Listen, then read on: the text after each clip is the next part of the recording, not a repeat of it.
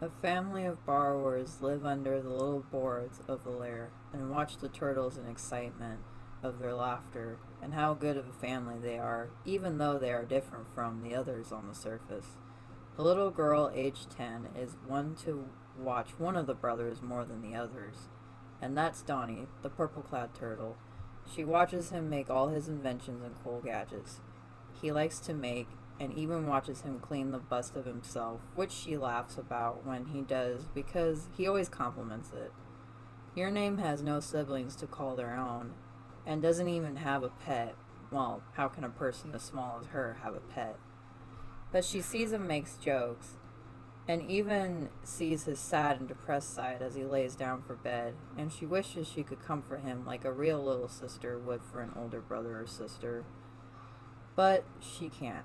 Herself, for her parents' fear of something bad happening, even though they know that they wouldn't judge them based on how they looked. But still. One day, he came in sad as can be, and he hid his face on the floor and started to cry a little, but not too much.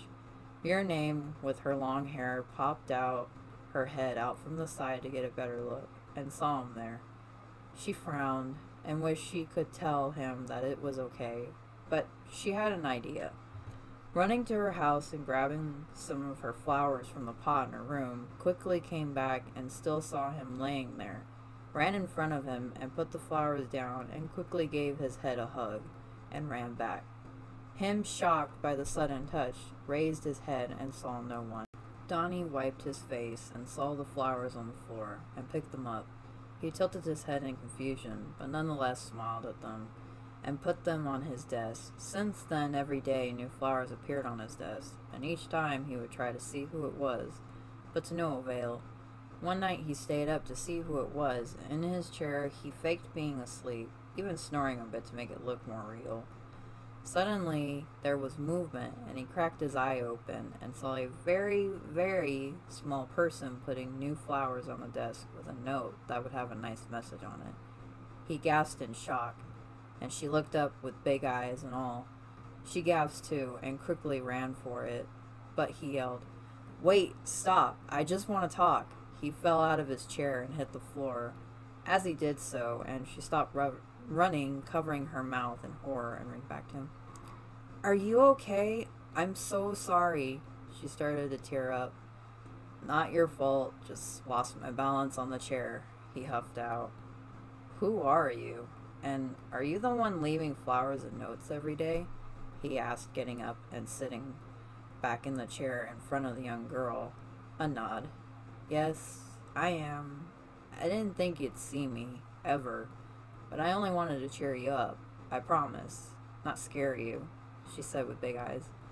"I'm not scared of you. After all, look at me," he said.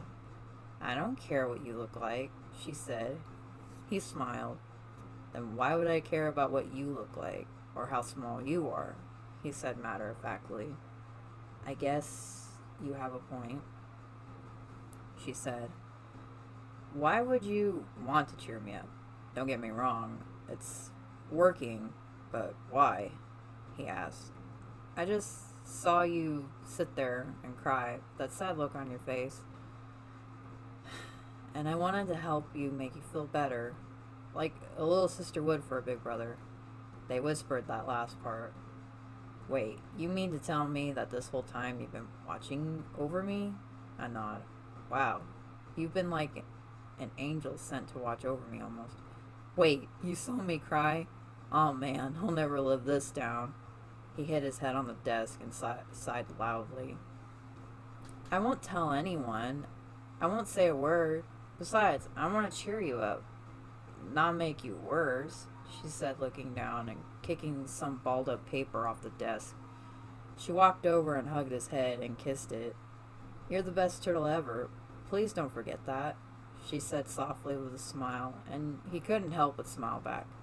"Heh, thanks, kid." He held his head up and petted her head best he could. "Glad I could help." She smiled. "I'm Your Name, by the way," she giggled. "Donnie," he said with a grin. She jumped when she heard his brothers come in the room with a scared look on her face. One person at a time was fine, but so many scared her after all. She was small and a child. Donnie leaned over where she was like he was blocking the view to her as his brothers ran in. Donnie, wanna come skate with us? Dad fell asleep so we can stay up all night as long as we want, yelled the blue-clad turtle. Not with all the yelling you're doing, Donnie said back sarcastically. Donnie, buddy, what you leaning for? You okay? Asked his little brother Mikey. Huh? Oh, me, just thinking of some ideas for things. He chuckled nervously. You sure? Raph asked behind the others. Yeah, you go on ahead. I'll be in my headspace for a while, so you guys have fun, he said with a smile. Okay, then, Leo said as he walked out with his brothers, and as soon as he left, he got up and looked back at the girl in front of him. Loud at times, she laughed, after shaking herself. That's okay.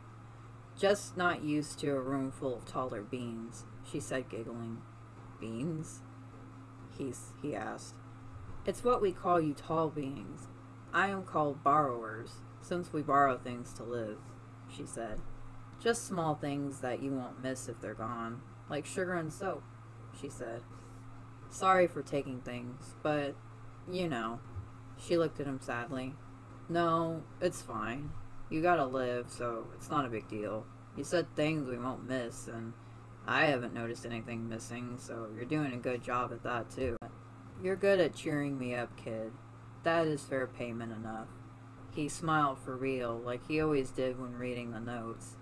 I hope I can keep talking to you, though, he said. Her eyes widened. She nodded. Oh, of course. I want to make you feel better. I like seeing you happy and being funny, he gasped. See, I am the funny one. They both laughed in unison, and they both smiled as she giggled.